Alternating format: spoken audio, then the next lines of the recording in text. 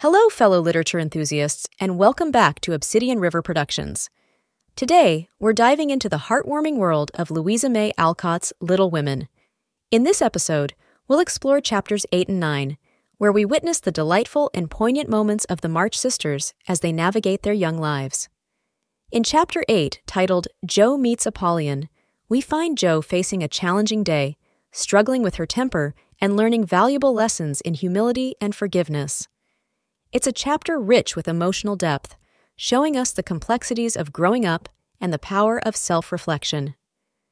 Following that, chapter 9, Meg Goes to Vanity Fair, takes us on a journey with Meg as she attends a high society event. Here, we see the contrasts of societal expectations and the allure of luxury, juxtaposed with the values of simplicity and integrity that the March family holds dear. As we unravel these chapters, you're not just listening to a story, you're stepping into a world where each character's journey resonates with timeless lessons and heartfelt experiences. And don't forget, if you're enjoying our journey through Little Women, you can download a free audiobook at obsidianriver.com/gift. It's our way of saying thank you for joining us on this literary adventure. So, get comfortable, hit the subscribe button, and ring that notification bell. Let's immerse ourselves in the charming and insightful world of Little Women. 8. Jo Meets Apollyon. "Girls, where are you going?" asked Amy, coming into their room one Saturday afternoon and finding them getting ready to go out with an air of secrecy which excited her curiosity. "Never mind.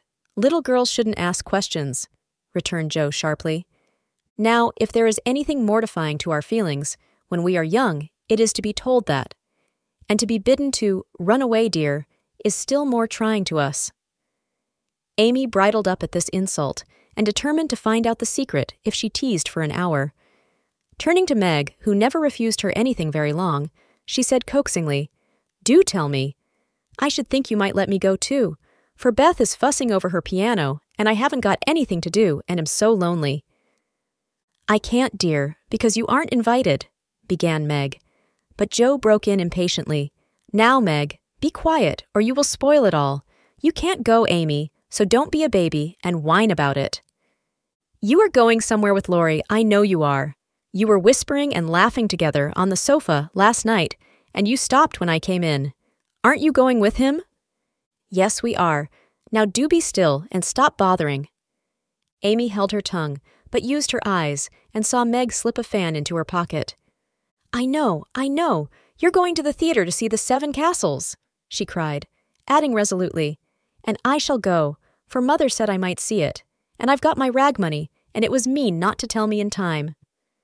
"Just listen to me a minute, and be a good child," said Meg soothingly. "Mother doesn't wish you to go this week, because your eyes are not well enough yet to bear the light of this fairy piece. Next week, you can go with Beth and Hannah, and have a nice time." "I don't like that half as well as going with you and Laurie. Please let me. I've been sick with this cold so long, and shut up, I'm dying for some fun." "Do, Meg. I'll be ever so good," pleaded Amy, looking as pathetic as she could. "Suppose we take her. I don't believe Mother would mind if we bundle her up well," began Meg. "If she goes, I shan't, and if I don't, Laurie won't like it. And it will be very rude after he invited only us to go and drag in Amy. I should think she'd hate to poke herself where she isn't wanted," said Jo crossly, for she disliked the trouble of overseeing a fidgety child when she wanted to enjoy herself. Her tone and manner angered Amy, who began to put her boots on, saying, in her most aggravating way, "I shall go. Meg says I may, and if I pay for myself, Laurie hasn't anything to do with it." "You can't sit with us, for our seats are reserved, and you mustn't sit alone, so Laurie will give you his place, and that will spoil our pleasure, or he'll get another seat for you, and that isn't proper when you weren't asked. You shan't stir a step, so you may just stay where you are," scolded Jo, crosser than ever, having just pricked her finger in her hurry. Sitting on the floor, with one boot on, Amy began to cry, and Meg to reason with her, when Laurie called from below, and the two girls hurried down, leaving their sister wailing. For now and then she forgot her grown-up ways and acted like a spoilt child. Just as the party was setting out, Amy called over the banisters in a threatening tone, "You'll be sorry for this, Jo March. See if you ain't." "Fiddlesticks!" returned Jo, slamming the door. They had a charming time, for the 7 castles of the Diamond Lake were as brilliant and wonderful as heart could wish. But in spite of the comical red imps, sparkling elves, and gorgeous princes and princesses, Jo's pleasure had a drop of bitterness in it. The Fairy Queen's yellow curls reminded her of Amy, and between the acts, she amused herself with wondering what her sister would do to make her sorry for it. She and Amy had had many lively skirmishes in the course of their lives, for both had quick tempers and were apt to be violent when fairly roused. Amy teased Jo, and Jo irritated Amy, and semi-occasional explosions occurred, of which both were much ashamed afterward. Although the oldest, Jo had the least self-control and had hard times trying to curb the fiery spirit which was continually getting her into trouble. Her anger never lasted long, and, having humbly confessed her fault, she sincerely repented and tried to do better. Her sisters used to say that they rather liked to get Jo into a fury because she was such an angel afterward. Poor Jo tried desperately to be good, but her bosom enemy was always ready to flame up and defeat her, and it took years of patient effort to subdue it. When they got home, they found Amy reading in the parlor. She assumed an injured air as they came in, never lifted her eyes from her book or asked a single question. Perhaps curiosity might have conquered resentment if Beth had not been there to inquire and receive a glowing description of the play. On going up to put away her best hat, Jo's first look was toward the bureau. For, in their last quarrel, Amy had soothed her feelings by turning Jo's top drawer upside down on the floor. Everything was in its place, however, and after a hasty glance into her various closets, bags, and boxes, Jo decided that Amy had forgiven and forgotten her wrongs. There Jo was mistaken, for next day she made a discovery which produced a tempest. Meg, Beth, and Amy were sitting together, late in the afternoon, when Jo burst into the room, looking excited and demanding breathlessly, "Has anyone taken my book?" Meg and Beth said, "No," at once, and looked surprised. Amy poked the fire and said nothing. Jo saw her color rise and was down upon her in a minute. "Amy, you've got it." "No, I haven't." "You know where it is, then?" "No, I don't." "That's a fib!" cried Jo, taking her by the shoulders and looking fierce enough to frighten a much braver child than Amy. "It isn't. I haven't got it, don't know where it is now, and don't care." "You know something about it, and you'd better tell at once, or I'll make you." And Jo gave her a slight shake. "Scold as much as you like. You'll never see your silly old book again," cried Amy, getting excited in her turn. "Why not?" "I burnt it up." "What? My little book I was so fond of and worked over and meant to finish before Father got home? Have you really burnt it?" said Jo, turning very pale, while her eyes kindled and her hands clutched Amy nervously. "Yes, I did. I told you I'd make you pay for being so cross yesterday, and I have, so—" Amy got no farther, for Jo's hot temper mastered her, and she shook Amy till her teeth chattered in her head, crying in a passion of grief and anger, "You wicked, wicked girl! I never can write it again, and I'll never forgive you as long as I live." Meg flew to rescue Amy, and Beth to pacify Jo, but Jo was quite beside herself, and, with a parting box on her sister's ear, she rushed out of the room up to the old sofa in the garret, and finished her fight alone. The storm cleared up below, for Mrs. March came home, and, having heard the story, soon brought Amy to a sense of the wrong she had done her sister. Jo's book was the pride of her heart, and was regarded by her family as a literary sprout of great promise. It was only half a dozen little fairy tales, but Jo had worked over them patiently, putting her whole heart into her work, hoping to make something good enough to print.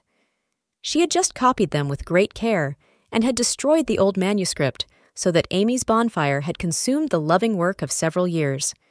It seemed a small loss to others, but to Jo it was a dreadful calamity, and she felt that it never could be made up to her. Beth mourned as for a departed kitten, and Meg refused to defend her pet. Mrs. March looked grave and grieved, and Amy felt that no one would love her till she had asked pardon for the act which she now regretted more than any of them. When the tea bell rung, Jo appeared, looking so grim and unapproachable that it took all Amy's courage to say meekly, "Please forgive me, Jo. I'm very, very sorry." "I never shall forgive you," was Joe's stern answer, and from that moment she ignored Amy entirely. No one spoke of the great trouble, not even Mrs. March, for all had learned by experience that when Joe was in that mood words were wasted, and the wisest course was to wait till some little accident or her own generous nature softened Joe's resentment and healed the breach. It was not a happy evening, for, though they sewed as usual, while their mother read aloud from Bremer, Scott, or Edgeworth, something was wanting, and the sweet home peace was disturbed. They felt this most when singing time came. For Beth could only play, Joe stood dumb as a stone, and Amy broke down, so Meg and Mother sung alone. But, in spite of their efforts to be as cheery as larks, the flute-like voices did not seem to chord as well as usual, and all felt out of tune. As Joe received her good-night kiss, Mrs. March whispered gently, "My dear, don't let the sun go down upon your anger. Forgive each other, help each other, and begin again tomorrow." Joe wanted to lay her head down on that motherly bosom and cry her grief and anger all away. But tears were an unmanly weakness, and she felt so deeply injured that she really couldn't quite forgive yet. So she winked hard, shook her head, and said gruffly, because Amy was listening, "It was an abominable thing, and she don't deserve to be forgiven." With that, she marched off to bed, and there was no merry or confidential gossip that night. Amy was much offended that her overtures of peace had been repulsed, and began to wish she had not humbled herself, to feel more injured than ever, and to plume herself on her superior virtue in a way which was particularly exasperating. Joe still looked like a thundercloud, and nothing went well all day. It was bitter cold in the morning. She dropped her precious turnover in the gutter. Aunt March had an attack of fidgets. Meg was pensive. Beth would look grieved and wistful when she got home, and Amy kept making remarks about people who were always talking about being good, and yet wouldn't try when other people set them a virtuous example. "Everybody is so hateful. I'll ask Laurie to go skating. He is always kind and jolly, and will put me to rights, I know," said Joe to herself, and off she went. Amy heard the clash of skates, and looked out with an impatient exclamation. "There! She promised I should go next time, for this is the last ice we shall have. But it's no use to ask such a crosspatch to take me." "Don't say that. You were very naughty, and it is hard to forgive the loss of her precious little book.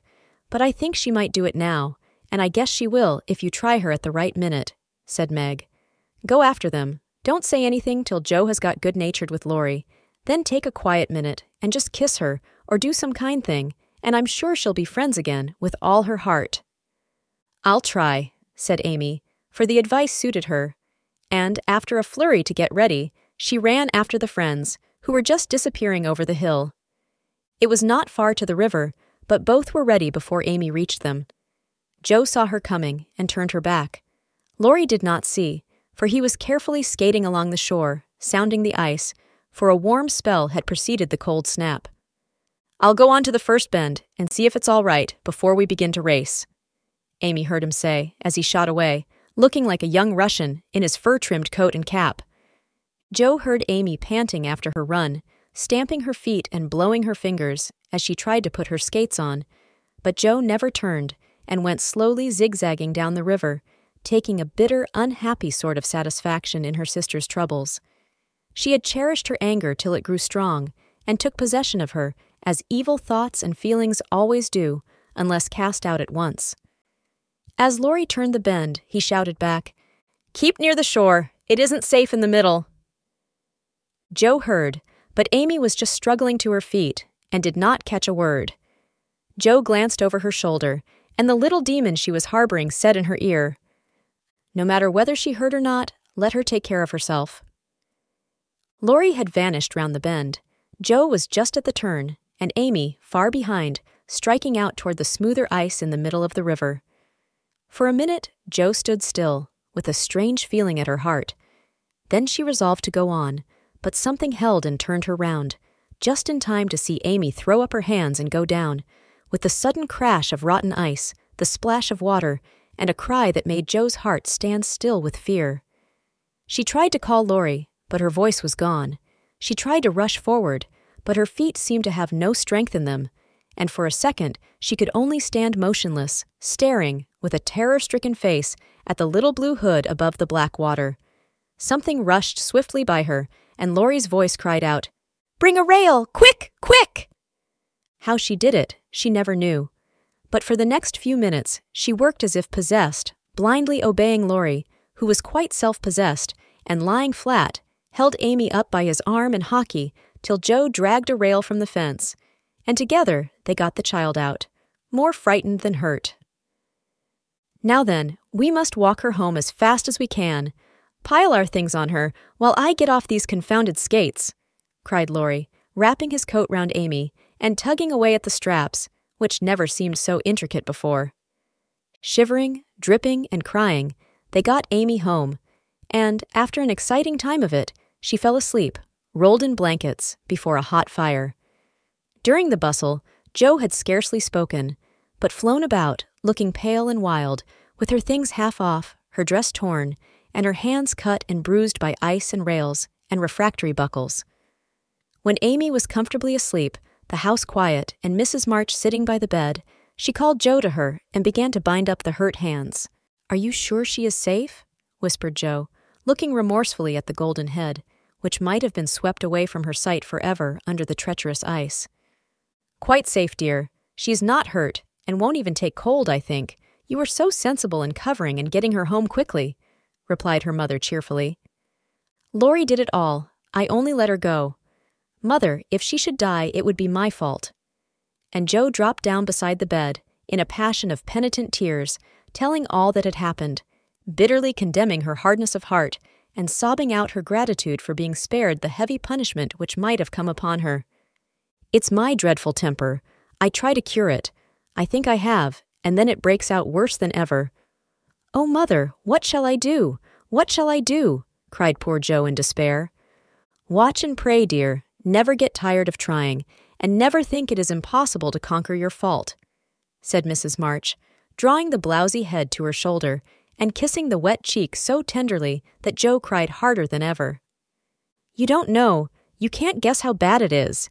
It seems as if I could do anything when I'm in a passion. I get so savage. I could hurt anyone and enjoy it. I'm afraid I shall do something dreadful someday and spoil my life and make everybody hate me. Oh, Mother, help me. Do help me." "I will, my child. I will. Don't cry so bitterly, but remember this day and resolve with all your soul that you will never know another like it. Joe, dear, we all have our temptations, some far greater than yours, and it often takes us all our lives to conquer them. You think your temper is the worst in the world, but mine used to be just like it." "Yours, Mother? Why, you are never angry." And, for the moment, Joe forgot remorse in surprise. "I've been trying to cure it for 40 years, and have only succeeded in controlling it. I am angry nearly every day of my life, Joe, but I have learned not to show it, and I still hope to learn not to feel it, though it may take me another 40 years to do so." The patience and the humility of the face she loved so well was a better lesson to Joe than the wisest lecture, the sharpest reproof. She felt comforted at once by the sympathy and confidence given her. The knowledge that her mother had a fault like hers, and tried to mend it, made her own easier to bear and strengthened her resolution to cure it, though 40 years seemed rather a long time to watch and pray to a girl of 15. "Mother, are you angry when you fold your lips tight together and go out of the room sometimes, when Aunt March scolds, or people worry you?" asked Joe, feeling nearer and dearer to her mother than ever before. "Yes, I've learned to check the hasty words that rise to my lips, and when I feel that they mean to break out against my will, I just go away a minute and give myself a little shake for being so weak and wicked," answered Mrs. March with a sigh and a smile as she smoothed and fastened up Joe's disheveled hair. "How did you learn to keep still? That is what troubles me, for the sharp words fly out before I know what I'm about, and the more I say the worse I get, till it's a pleasure to hurt people's feelings and say dreadful things. Tell me how you do it, Marmee dear." "My good mother used to help me." "As you do us," interrupted Joe with a grateful kiss.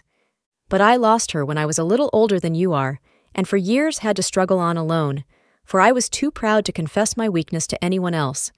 I had a hard time, Joe, and shed a good many bitter tears over my failures, for, in spite of my efforts, I never seemed to get on. Then your father came, and I was so happy that I found it easy to be good. But by and by, when I had 4 little daughters round me, and we were poor, then the old trouble began again. For I am not patient by nature, and it tried me very much to see my children wanting anything. Poor mother! What helped you then? Your father, Joe. He never loses patience, never doubts or complains, but always hopes and works and waits so cheerfully that one is ashamed to do otherwise before him. He helped and comforted me and showed me that I must try to practice all the virtues I would have my little girls possess, for I was their example. It was easier to try for your sakes than for my own.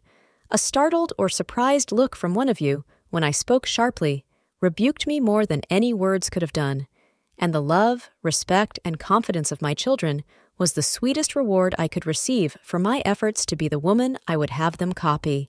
Oh, mother, if I'm ever half as good as you, I shall be satisfied, cried Joe, much touched.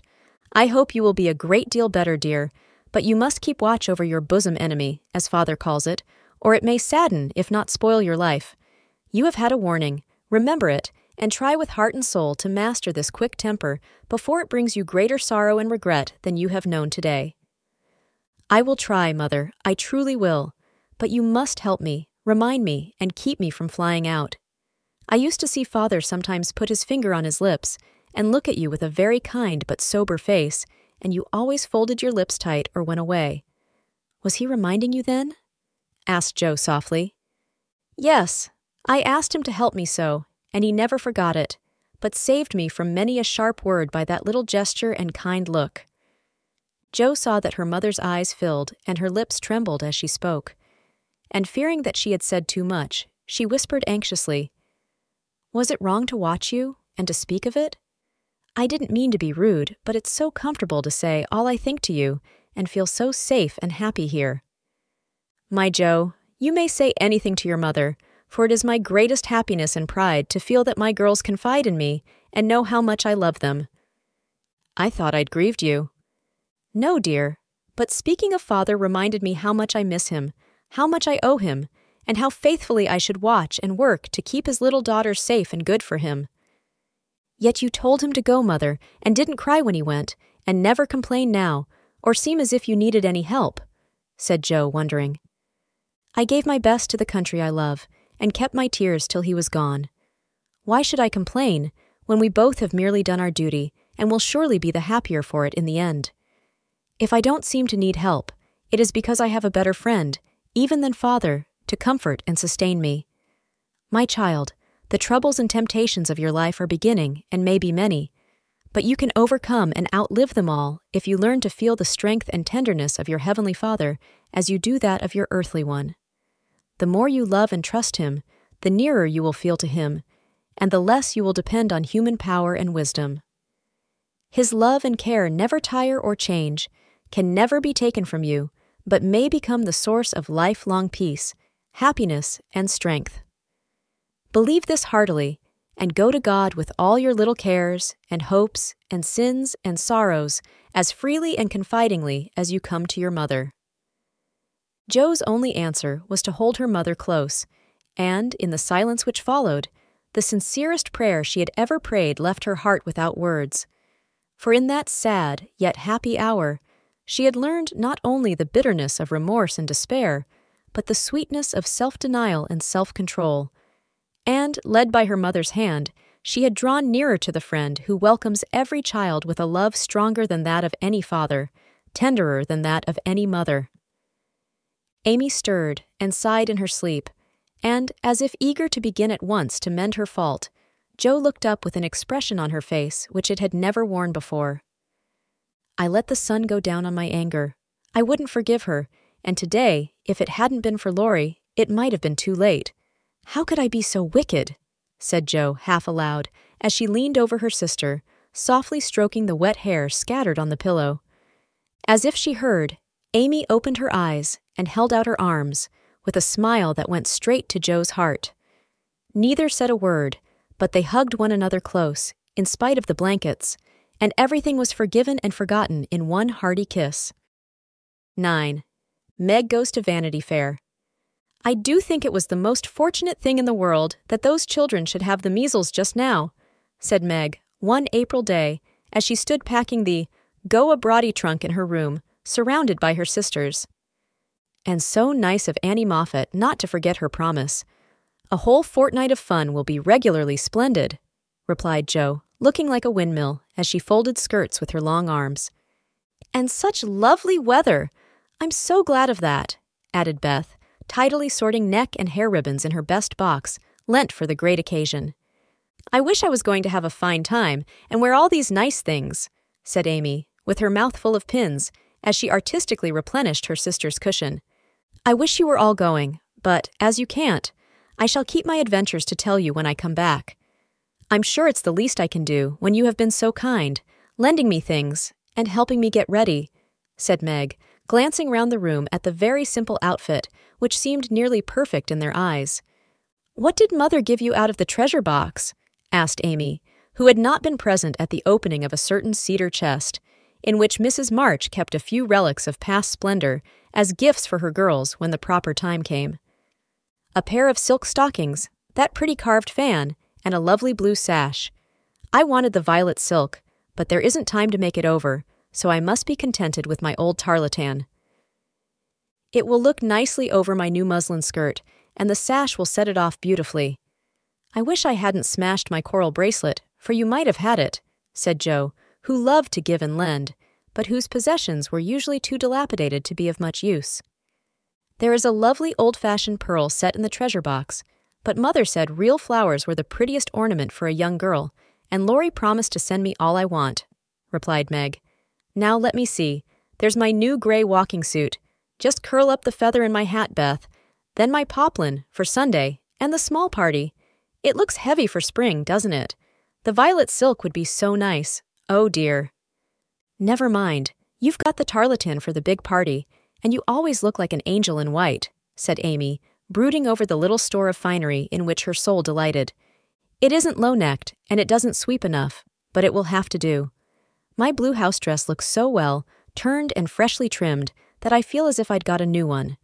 My silk sack isn't a bit the fashion, and my bonnet doesn't look like Sally's. I didn't like to say anything, but I was sadly disappointed in my umbrella. I told Mother Black with a white handle, but she forgot, and bought a green one, with a yellowish handle.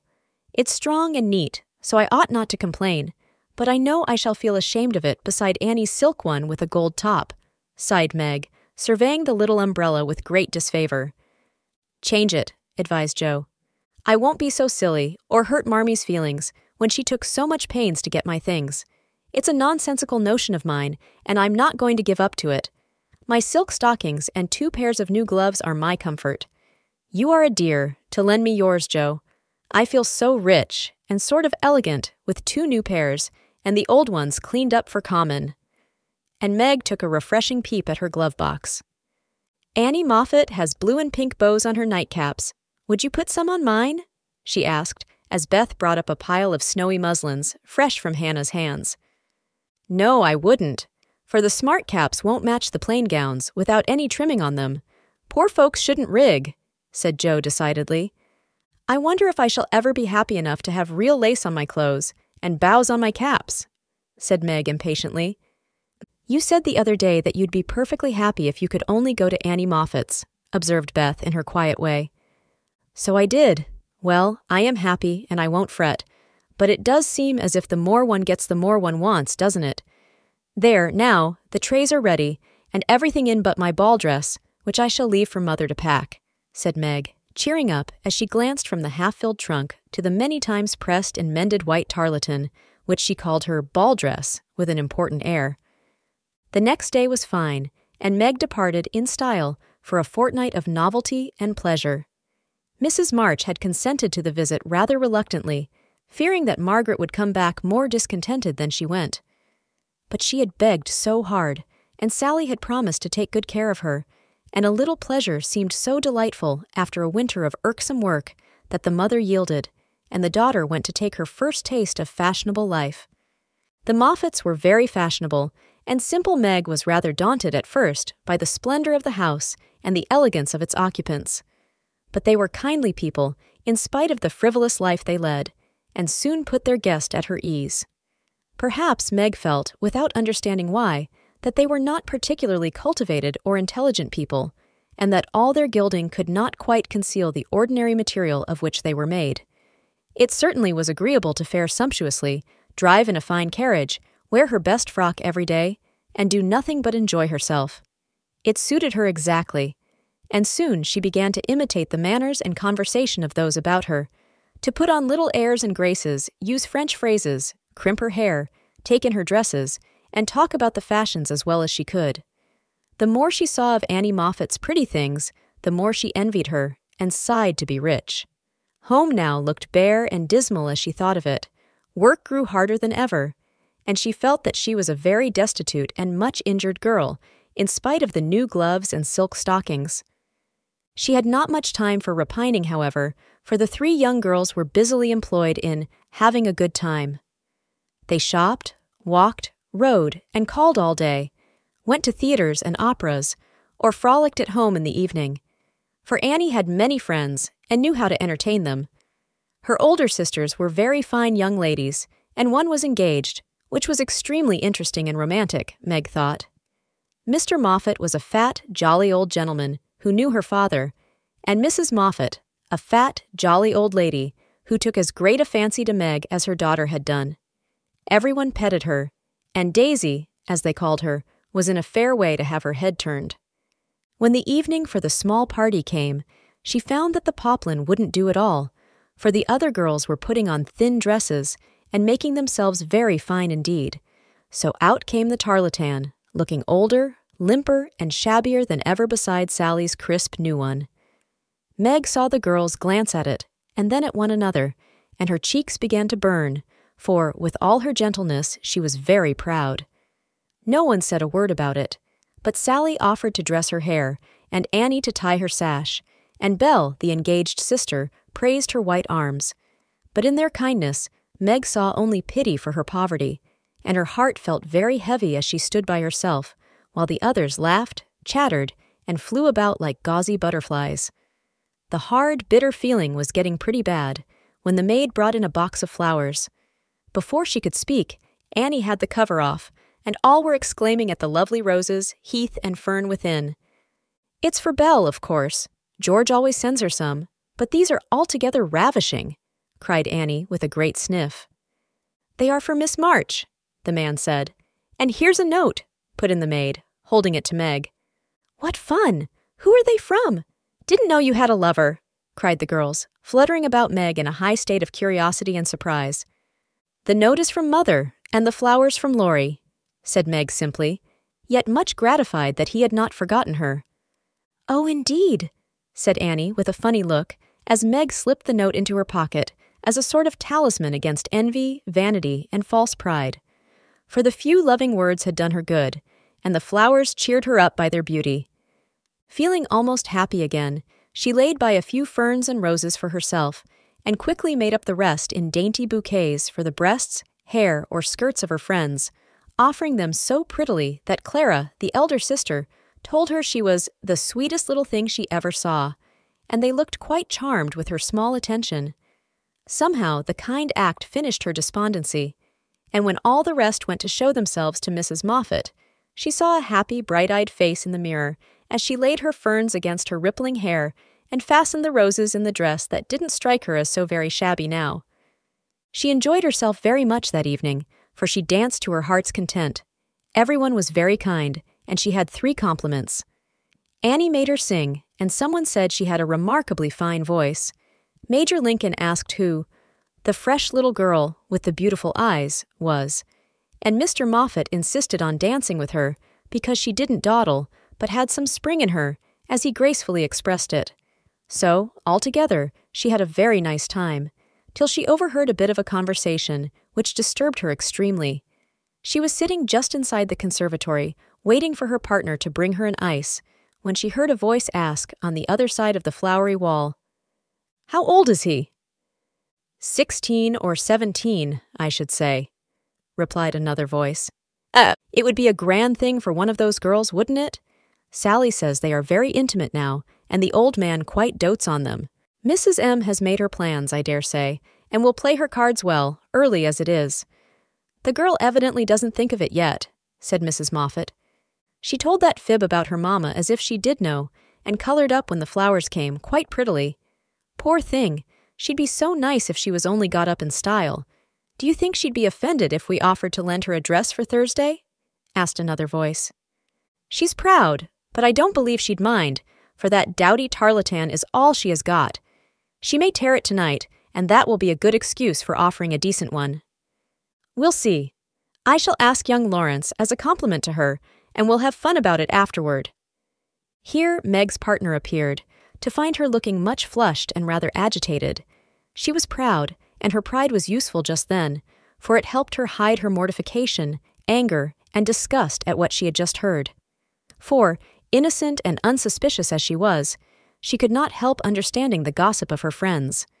She tried to forget it, but could not, and kept repeating to herself, "Mrs. M. has made her plans." That fib about her mamma, and dowdy tarlatan, till she was ready to cry and rush home to tell her troubles and ask for advice. As that was impossible, she did her best to seem gay, and being rather excited, she succeeded so well that no one dreamed what an effort she was making. She was very glad when it was all over, and she was quiet in her bed, where she could think and wonder and fume till her head ached and her hot cheeks were cooled by a few natural tears. Those foolish yet well-meant words had opened a new world to Meg, and much disturbed the peace of the old one, in which, till now, she had lived as happily as a child. Her innocent friendship with Laurie was spoilt by the silly speeches she had overheard. Her faith in her mother was a little shaken by the worldly plans attributed to her by Mrs. Moffat, who judged others by herself, and the sensible resolution to be contented with the simple wardrobe which suited a poor man's daughter was weakened by the unnecessary pity of girls who thought a shabby dress one of the greatest calamities under heaven. Poor Meg had a restless night, and got up heavy-eyed, unhappy, half resentful toward her friends, and half ashamed of herself for not speaking out frankly and setting everything right. Everybody dawdled that morning, and it was noon before the girls found energy enough even to take up their worsted work. Something in the manner of her friends struck Meg at once. They treated her with more respect, she thought, took quite a tender interest in what she said, and looked at her with eyes that plainly betrayed curiosity. All this surprised and flattered her, though she did not understand it till Miss Bell looked up from her writing and said, with a sentimental air, "Daisy, dear, I've sent an invitation to your friend, Mr. Lawrence, for Thursday. We should like to know him, and it's only a proper compliment to you." Meg colored, but a mischievous fancy to tease the girls made her reply demurely, "You are very kind, but I'm afraid he won't come." "Why not, Cherie?" asked Miss Bell. "He's too old." "My child, what do you mean? What is his age? I beg to know," cried Miss Clara. "Nearly 70, I believe," answered Meg, counting stitches to hide the merriment in her eyes. "You sly creature! Of course we meant the young man," exclaimed Miss Bell, laughing. "There isn't any. Laurie is only a little boy." And Meg laughed also at the queer look which the sisters exchanged as she thus described her supposed lover. "About your age," Nan said. "Nearer my sister Jo's. I am 17 in August," returned Meg, tossing her head. "It's very nice of him to send you flowers, isn't it?" said Annie, looking wise about nothing. "Yes, he often does to all of us, for their house is full, and we are so fond of them. My mother and old Mr. Lawrence are friends, you know, so it is quite natural that we children should play together." And Meg hoped they would say no more. "It's evident Daisy isn't out yet," said Miss Clara to Belle with a nod. "Quite a pastoral state of innocence all round," returned Miss Bell with a shrug. "I'm going out to get some little matters for my girls. Can I do anything for you, young ladies?" asked Mrs. Moffat, lumbering in like an elephant in silk and lace. "No, thank you, ma'am," replied Sally. "I've got my new pink silk for Thursday, and don't want a thing." "Nor I," began Meg, but stopped, because it occurred to her that she did want several things, and could not have them. "What shall you wear?" asked Sally. "My old white one again, if I can mend it fit to be seen. It got sadly torn last night," said Meg, trying to speak quite easily, but feeling very uncomfortable. "Why don't you send home for another?" said Sally, who was not an observing young lady. I haven't got any other." It cost Meg an effort to say that, but Sally did not see it and exclaimed in amiable surprise, "Only that? How funny." She did not finish her speech, for Belle shook her head at her and broke in, saying kindly, "Not at all. Where is the use of having a lot of dresses when she isn't out? There's no need of sending home, Daisy, even if you had a dozen, for I've got a sweet blue silk laid away, which I've outgrown, and you shall wear it to please me, won't you, dear?" "You are very kind, but I don't mind my old dress if you don't. It does well enough for a little girl like me," said Meg. "Now do let me please myself by dressing you up in style. I admire to do it, and you'd be a regular little beauty, with a touch here and there. I shan't let anyone see you till you are done, and then we'll burst upon them like Cinderella and her godmother, going to the ball," said Belle in her persuasive tone. Meg couldn't refuse the offer so kindly made, for a desire to see if she would be a little beauty after touching up caused her to accept and forget all her former uncomfortable feelings towards the Moffats. On the Thursday evening, Belle shut herself up with her maid, and between them, they turned Meg into a fine lady. They crimped and curled her hair, they polished her neck and arms with some fragrant powder, touched her lips with coralline salve to make them redder, and Hortense would have added a soupçon of rouge if Meg had not rebelled. They laced her into a sky-blue dress, which was so tight she could hardly breathe, and so low in the neck that modest Meg blushed at herself in the mirror. A set of silver filigree was added, bracelets, necklace, brooch, and even earrings, for Hortense tied them on with a bit of pink silk, which did not show. A cluster of tea rosebuds at the bosom and a ruche reconciled Meg to the display of her pretty white shoulders, and a pair of high-heeled blue silk boots satisfied the last wish of her heart.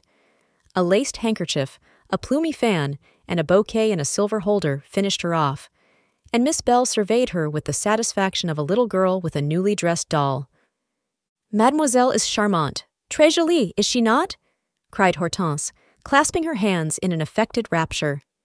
"Come and show yourself," said Miss Belle, leading the way to the room where the others were waiting. As Meg went rustling after, with her long skirts trailing, her earrings tinkling, her curls waving, and her heart beating, she felt as if her fun had really begun at last, for the mirror had plainly told her that she was a little beauty. Her friends repeated the pleasing phrase enthusiastically, and for several minutes she stood, like the jackdaw in the fable, enjoying her borrowed plumes, while the rest chattered like a party of magpies. "While I dress, do you drill her, Nan, in the management of her skirt and those French heels, or she will trip herself up.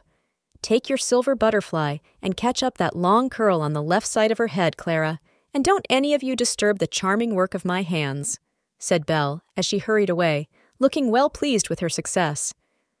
"I'm afraid to go down. I feel so queer and stiff and half-dressed," said Meg to Sally as the bell rang, and Mrs. Moffat sent to ask the young ladies to appear at once. "You don't look a bit like yourself, but you are very nice. I'm nowhere beside you, for Belle has heaps of taste, and you're quite French, I assure you. Let your flowers hang. Don't be so careful of them, and be sure you don't trip," returned Sally, trying not to care that Meg was prettier than herself. Keeping that warning carefully in mind, Margaret got safely downstairs and sailed into the drawing rooms, where the Moffats and a few early guests were assembled. She very soon discovered that there is a charm about fine clothes which attracts a certain class of people and secures their respect. Several young ladies, who had taken no notice of her before, were very affectionate all of a sudden. Several young gentlemen, who had only stared at her at the other party, now not only stared, but asked to be introduced, and said all manner of foolish but agreeable things to her. And several old ladies, who sat on sofas and criticized the rest of the party, inquired who she was with an air of interest. She heard Mrs. Moffat reply to one of them, "Daisy March, father a colonel in the army, one of our first families, but reverses of fortune, you know, intimate friends of the Lawrences. Sweet creature, I assure you. My Ned is quite wild about her." "Dear me," said the old lady, putting up her glass for another observation of Meg, who tried to look as if she had not heard, and been rather shocked at Mrs. Moffat's fibs. The queer feeling did not pass away, but she imagined herself acting the new part of fine lady, and so got on pretty well, Though the tight dress gave her a side ache, the train kept getting under her feet, and she was in constant fear lest her earrings should fly off and get lost or broken. She was flirting her fan and laughing at the feeble jokes of a young gentleman who tried to be witty, when she suddenly stopped laughing and looked confused, for, just opposite, she saw Laurie. He was staring at her with undisguised surprise, and disapproval also, she thought, for, though he bowed and smiled, yet something in his honest eyes made her blush, and wish she had her old dress on.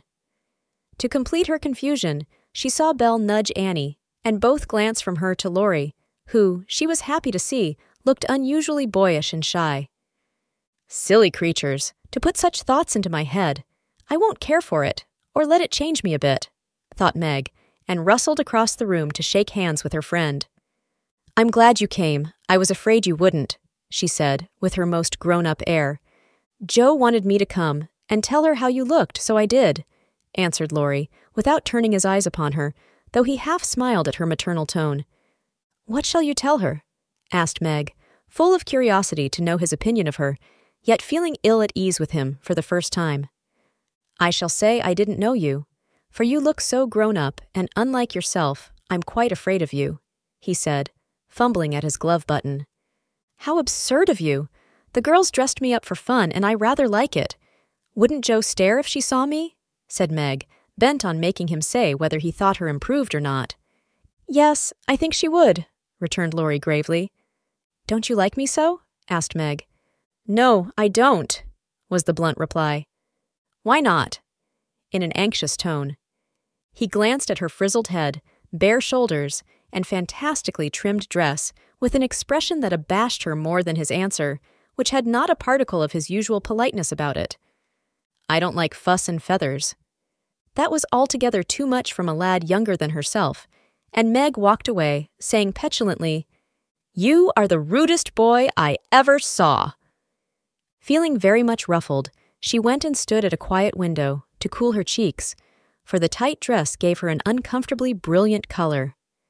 As she stood there, Major Lincoln passed by, and, a minute after, she heard him saying to his mother, They are making a fool of that little girl. I wanted you to see her, but they have spoilt her entirely. She's nothing but a doll tonight. Oh dear, sighed Meg. I wish I'd been sensible and worn my own things. Then I should not have disgusted other people, or felt so uncomfortable and ashamed myself. She leaned her forehead on the cool pane and stood half hidden by the curtains, never minding that her favorite waltz had begun, till someone touched her, and turning, she saw Laurie, looking penitent, as he said, with his very best bow and his hand out, Please forgive my rudeness, and come and dance with me. I'm afraid it will be too disagreeable to you, said Meg, trying to look offended and failing entirely. Not a bit of it. I'm dying to do it. Come, I'll be good. I don't like your gown, but I do think you are. Just splendid. And he waved his hands as if words failed to express his admiration. Meg smiled and relented, and whispered, as they stood waiting to catch the time, Take care my skirt don't trip you up. It's the plague of my life, and I was a goose to wear it.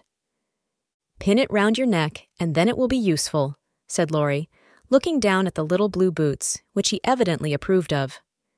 Away they went, fleetly and gracefully, for, having practiced at home, they were well matched, and the blithe young couple were a pleasant sight to see, as they twirled merrily round and round, feeling more friendly than ever after their small tiff. Laurie, I want you to do me a favor, will you? Said Meg, as he stood fanning her when her breath gave out, which it did very soon, though she would not own why. Won't I? Said Laurie with alacrity. Please don't tell them at home about my dress tonight. They won't understand the joke, and it will worry Mother. Then why did you do it? Said Laurie's eyes, so plainly that Meg hastily added, I shall tell them myself all about it, and fess to Mother how silly I've been, but I'd rather do it myself, so you'll not tell, will you? I give you my word I won't. Only what shall I say when they ask me? Just say I looked pretty well and was having a good time. I'll say the first, with all my heart, but how about the other? You don't look as if you were having a good time, are you? And Laurie looked at her with an expression which made her answer in a whisper, No, not just now. Don't think I'm horrid. I only wanted a little fun, but this sort doesn't pay, I find, and I'm getting tired of it." "Here comes Ned Moffat. What does he want?" said Laurie, knitting his black brows, as if he did not regard his young host in the light of a pleasant addition to the party. "He put his name down for 3 dances, and I suppose he's coming for them. What a bore!" said Meg, assuming a languid air, which amused Laurie immensely. He did not speak to her again till supper time, when he saw her drinking champagne with Ned and his friend Fisher, who were behaving like a pair of fools, as Laurie said to himself, for he felt a brotherly sort of right to watch over the marches and fight their battles whenever a defender was needed. "You'll have a splitting headache tomorrow if you drink much of that." "I wouldn't, Meg. Your mother doesn't like it, you know," he whispered, leaning over her chair as Ned turned to refill her glass, and Fisher stooped to pick up her fan. "I'm not Meg tonight. I'm a doll, who does all sorts of crazy things. Tomorrow I shall put away my fuss and feathers and be desperately good again," she answered, with an affected little laugh. "Wish tomorrow was here, then," muttered Laurie, walking off, ill-pleased at the change he saw in her. Meg danced and flirted, chattered and giggled as the other girls did. After supper, she undertook the German and blundered through it, nearly upsetting her partner with her long skirt and romping in a way that scandalized Laurie, who looked on and meditated a lecture. But he got no chance to deliver it, for Meg kept away from him till he came to say good-night. "Remember," she said, trying to smile, for the splitting headache had already begun. "Silence à l'amour," replied Laurie with a melodramatic flourish as he went away. This little bit of byplay excited Annie's curiosity, but Meg was too tired for gossip and went to bed, feeling as if she had been to a masquerade and hadn't enjoyed herself as much as she expected. She was sick all the next day, and on Saturday went home, quite used up with her fortnight's fun, and feeling that she had sat in the lap of luxury long enough. It does seem pleasant to be quiet and not have company manners on all the time. "Home is a nice place, though it isn't splendid," said Meg, looking about her with a restful expression as she sat with her mother and Joe on the Sunday evening. "I'm glad to hear you say so, dear, for I was afraid home would seem dull and poor to you after your fine quarters," replied her mother, who had given her many anxious looks that day, for motherly eyes are quick to see any change in children's faces. Meg had told her adventures gaily and said over and over what a charming time she had had, but something still seemed to weigh upon her spirits, and, when the younger girls were gone to bed, she sat thoughtfully staring at the fire, saying little and looking worried. As the clock struck 9 and Joe proposed bed, Meg suddenly left her chair and, taking Beth's stool, leaned her elbows on her mother's knee, saying bravely, "Marmee, I want a fess." "I thought so. What is it, dear?" "Shall I go away?" asked Joe discreetly.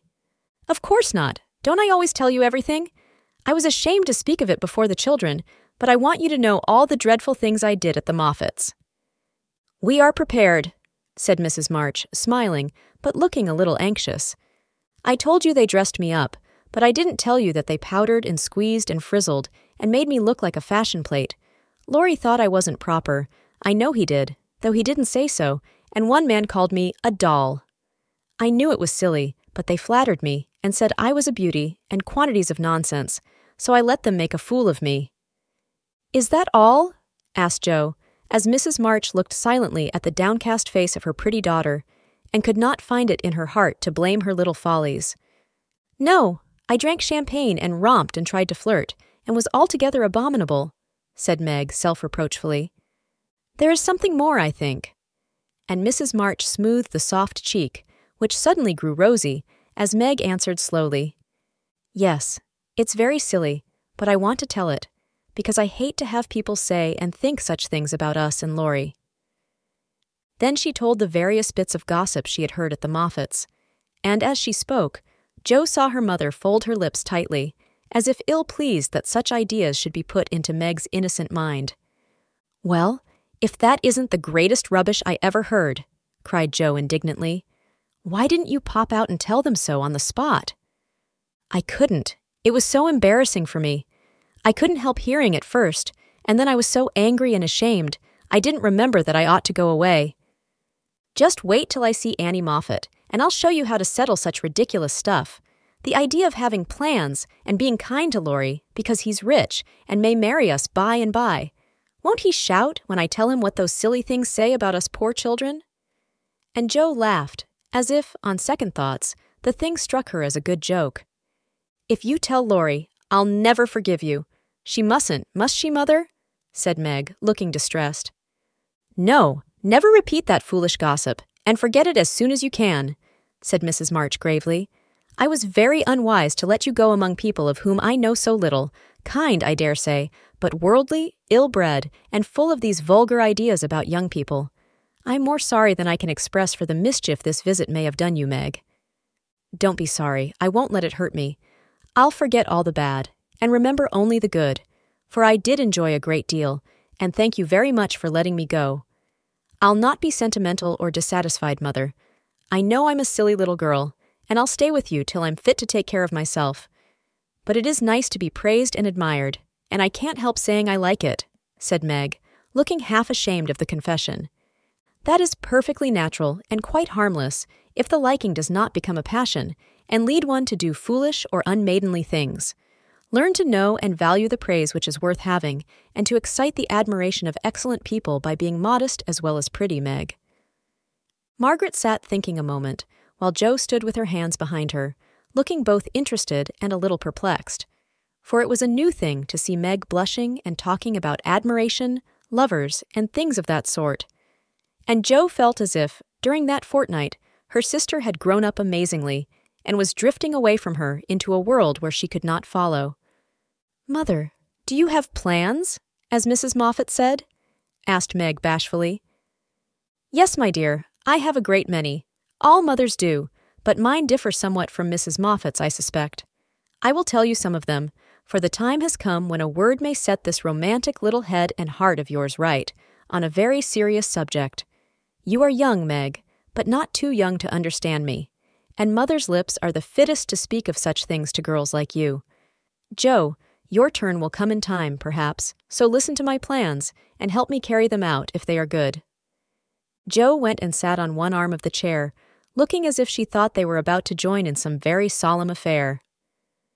Holding a hand of each, and watching the two young faces wistfully, Mrs. March said, in her serious yet cheery way, "I want my daughters to be beautiful, accomplished, and good, to be admired, loved, and respected, to have a happy youth, to be well and wisely married, and to lead useful, pleasant lives, with as little care and sorrow to try them as God sees fit to send. To be loved and chosen by a good man is the best and sweetest thing which can happen to a woman, and I sincerely hope my girls may know this beautiful experience. It is natural to think of it, Meg, right to hope and wait for it, and wise to prepare for it, so that, when the happy time comes, you may feel ready for the duties and worthy of the joy. My dear girls, I am ambitious for you, but not to have you make a dash in the world. Marry rich men merely because they are rich, or have splendid houses, which are not homes because love is wanting. Money is a needful and precious thing, and, when well used, a noble thing. But I never want you to think it is the first or only prize to strive for. I'd rather see you poor men's wives if you were happy, beloved, contented, than queens on thrones, without self-respect and peace. Poor girls don't stand any chance, Belle says, unless they put themselves forward, sighed Meg. Then we'll be old maids, said Joe stoutly. Right, Joe. Better be happy old maids than unhappy wives or unmaidenly girls running about to find husbands, said Mrs. March decidedly. Don't be troubled, Meg. Poverty seldom daunts a sincere lover. Some of the best and most honored women I know were poor girls, but so love-worthy that they were not allowed to be old maids. Leave these things to time. Make this home happy, so that you may be fit for homes of your own if they are offered you, and contented here if they are not. One thing remember, my girls. Mother is always ready to be your confidant, father to be your friend, and both of us trust and hope that our daughters, whether married or single, will be the pride and comfort of our lives. We will, Marmee, we will, cried both with all their hearts as she bade them good night. And that brings us to the end of today's journey through the heartwarming episodes of Little Women. As we followed Jo's struggle with her temper and Meg's encounter with the allurements of high society, I hope you found inspiration and reflection in the timeless lessons of the March sisters. Thank you for joining me here at Obsidian River Productions. It's been a pleasure sharing these classic stories with you. Remember, literature is not just about reading or listening. It's about experiencing, learning, and growing. If you've enjoyed our time together, please consider subscribing to our channel and turning on notifications so you never miss an episode. Your support means the world to us and helps us keep the spirit of classic literature alive. Before you go, don't forget to visit obsidianriver.com/gift to download your free audiobook. It's a small gift from us to you to keep the joy of reading thriving in your life. Stay tuned for more timeless tales, and until next time, keep the pages turning and your imagination flowing.